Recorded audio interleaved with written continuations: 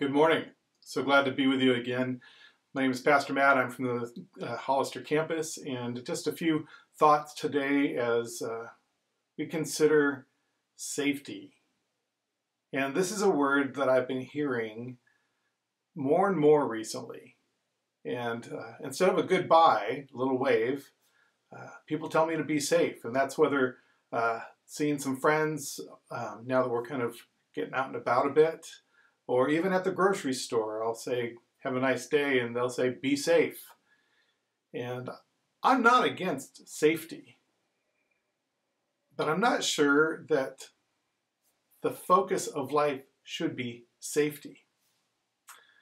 So growing up in the country, there were lots of opportunities for me to not be safe, and opportunities like riding motorcycles. And yeah, I should have been safer the time I drove my motorcycle off a cliff and ended up in the ER. Yeah, I probably could have been a little bit safer around the ball field, especially that time that that ball on the third bounce. You guys, ball players, know what I mean by the third bounce. I misjudged it playing second base, ended up right in my nose, and left a lot of blood on the field that day. Sorry, you know, some people are squeamish with that type of thing.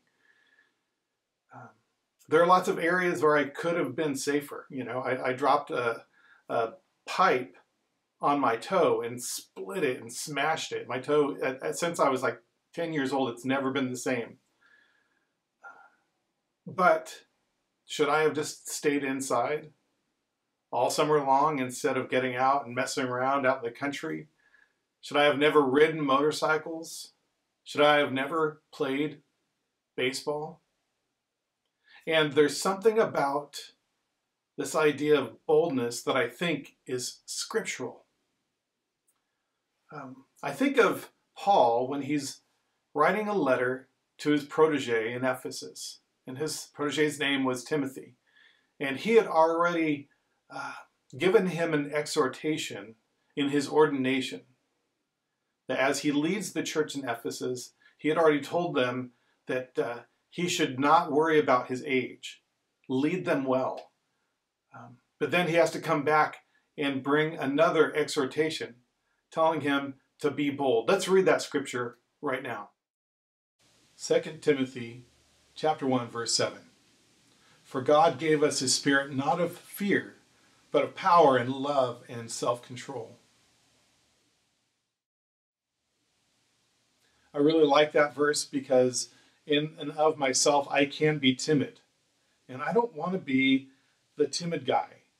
I want to be the guy that's bold for my faith. I think of the charge that God gave Joshua when he stepped out on to lead the nation of Israel. This is after Moses' death. And in Joshua 1:9, it says, be bold, for the Lord thy God is with thee. When I look at the people of the Old Testament and the New Testament, I don't see a lot of timidity when they're being empowered by the Holy Spirit, when they're empowered by God. I think of people like David, who went and fought many battles and stood against Saul. I think of, in the New Testament, we think of Paul, the apostle, who withstood many lashes to the point of death, who withstood shipwrecks. Should he have gone to Rome? Well, everybody was telling him no. But he knew that Rome was where God was calling him, and ultimately he'd be martyred there. Listen, we've got to be safe. Don't do stupid stuff, you know. I didn't intend to drive my motorcycle off of a cliff. But we can be bold while we're being smart at the same time. We can be bold in our faith because now is a time, the fields are white unto the harvest, as Scripture says. There are many people who are open to the Scripture, maybe for the first time. There are some of you that are listening today that have probably invited people to come and listen to our sermons, our Sunday sermons, and people are receiving these words. But now is the time to take that next step. Hey, where are you with this whole faith thing? The church, it's not time to be safe. It's time for the church to increase its pain threshold. It's not easy to be bold. It's not easy to put timidity behind you. But now is the time, church. We have to strengthen that muscle of boldness so that we can bring about his kingdom.